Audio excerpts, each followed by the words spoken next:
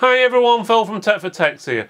What would you do if your computer started overheating, getting really hot, and you didn't have the funds, or you weren't able to get any new heat sinks or anything like that, or fans inside the computer to help cool it down?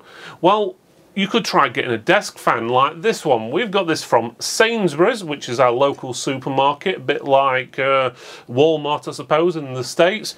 And what we're going to do is take the side off the computer and then point the desk fan obviously inside of the case and let it blow fresh air directly in there and see if it makes any difference with the temperatures. Okay, so what we do is just take the side off. To do that, it's usually two screws, usually one near the top, one at the bottom. Every case is slightly different, but in most cases, it's usually two thumb screws or two screws, what you have to undo with a Phillips head screwdriver. In some cases, if you have got a glass side on your case, usually tempered glass, sometimes it can be held on by 4 screws. In some cases, there might be pressure pads you have to press. Just double check your manufacturer's manual, just in case. But do watch it when you're taking glass panels off, because if you drop them, obviously they're going to smash, so make sure you do it properly. So basically what we're doing is taking that side off, we're getting this fan here, pointing it towards the inside of the case, and then turning it on as full as we can. And as you can hear, that's quite noisy because the airflow on this thing is actually pretty good. We actually did a review of this fan because it is actually pretty good considering its size. And now we're going to see if the machine runs any cooler or not. All testing was done on the same machine. Specifications of that machine are in the description if you want to take a look. Our test machine is disconnected from the internet, so no updates or anything else can run in the background. Everything is disabled what doesn't need to be run on the machine.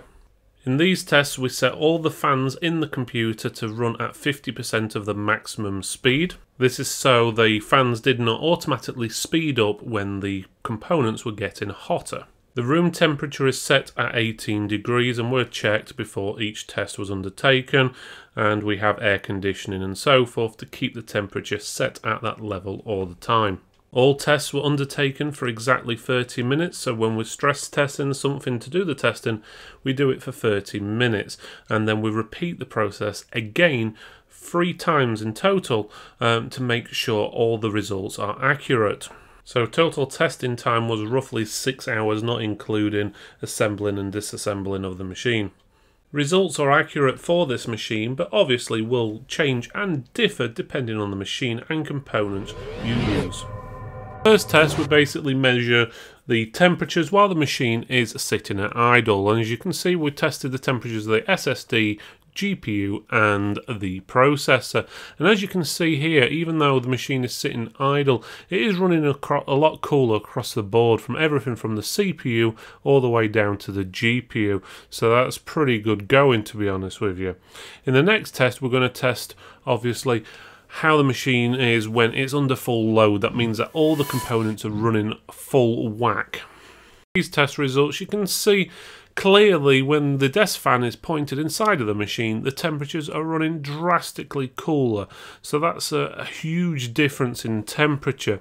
For example, we did this test with just taking the side off and we found very little difference. But as soon as you add the actual fan there to push more air into the actual machine, everything is running cooler, and in some cases by 20 or more degrees, which is pretty amazing in all honesty. So in basics, if you wanted to reduce the temperature of your machine and you're on limited funds, or, well, for the sake of it, you just want to make it run cooler because, well, it doesn't matter how much cooling you put in that machine, you're going to struggle getting those temperatures down as low as that actually is, I would recommend giving it a go. Obviously, the main drawback of this, though, is obviously the noise level from the fan. Obviously, if you've got a headset on, though, you're probably not going to notice, or depending on how you've got your machine positioned or how fast you have the fan spinning, you may actually notice a good performance gain because the machine's running cooler, and that can also make the machine last longer as well.